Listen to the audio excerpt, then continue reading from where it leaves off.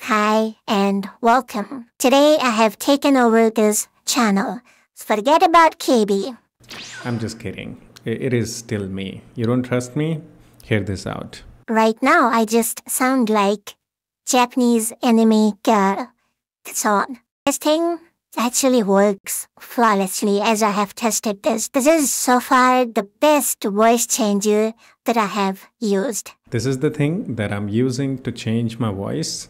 This is called Voice Changer, and it is a open source project at GitHub by w-okada Voice Changer, and you can get this program for Mac and Windows. And this is also based on another popular project, retrieval based voice conversation web UI, or just RVC project. This is an advanced project. With this you can train a voice model and you can sound like anybody, anybody, any singer, actor. You just need some sample audios, or you can download a pre-trained models of different people's voices, and you can transform your voice to something else or whoever you want to sound like Eminem, Snoop Dogg.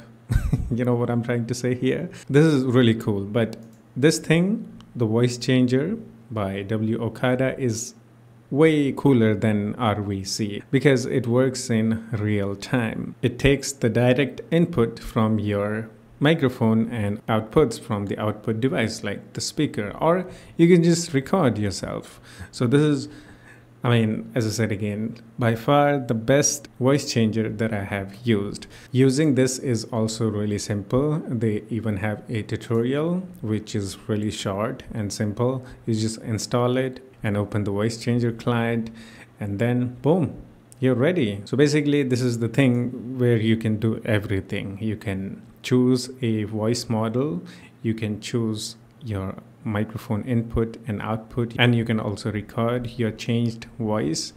And yeah, it's pretty simple. I don't even have to explain you guys anything. But if you are someone who needs a full tutorial on how to set this up and how to do the right settings and everything, then please do the comment and I'll do a full tutorial on how to use this voice changer. All right, it comes with 3 voice models. These are all anime characters voice models. 2 of them are girl and 2 of them are boys. And I have downloaded one model, which is the Andrew Tate's model. Actually, let me give you guys a demo.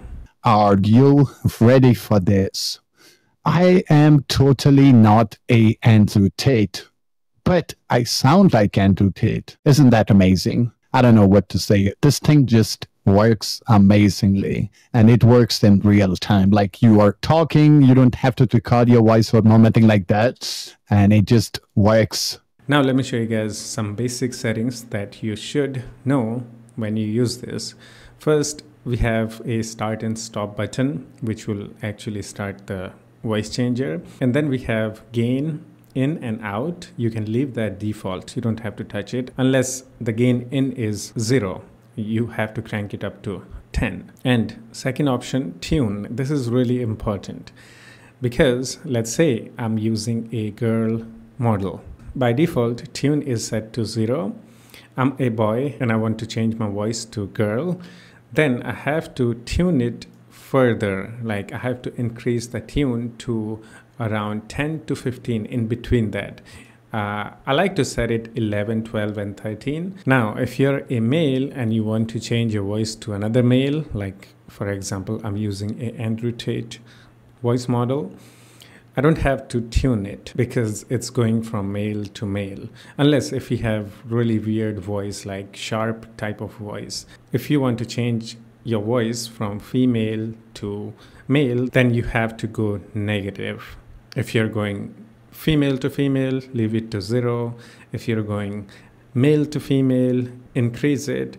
If you're going female to male, then decrease the tune value. And another thing, if you have a really noisy microphone, then you can use these options here. Suppress 1, which says SUP, and suppress 2. And if you have echo in your room or echo in your mic, then you can also use the echo option, which will decrease the background noise. And trust me, it will make you sound way better without the background noise. And you can also set the quality, which it says chunks, which is basically like the audio quality you're getting.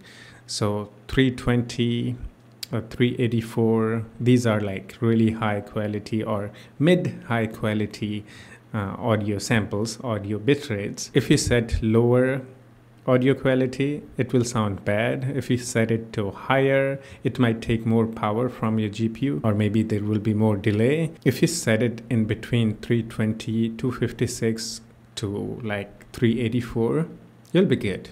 And another most important part is audio, where you select the input device. In my case, it's my Yeti stereo microphone, and output device. Basically, you'll be able to hear yourself as you speak if you select the output device. If you don't want to hear yourself, like let's say it feels weird and you just want to, just record without interrupting your ears, then you can go with the none, and this thing will still work. And there is a rec option, which is basically a record.